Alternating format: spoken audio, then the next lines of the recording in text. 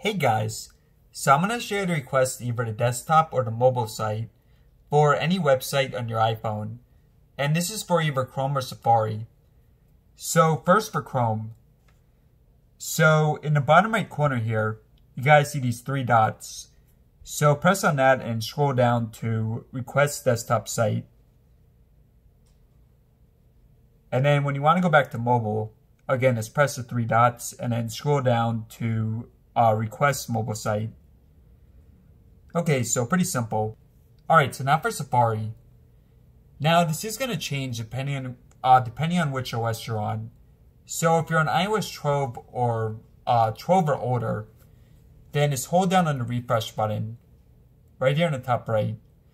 So for me it doesn't do anything because I'm on a newer version of iOS. So if you're on iOS 13 or newer, then press AA right here in the top left. So now we have the option here to request a desktop. And to go back to mobile, again, just press the AA and request mobile. Alright guys, so hopefully this helped out. Thanks for watching. And let me know in the comments below if you have any questions.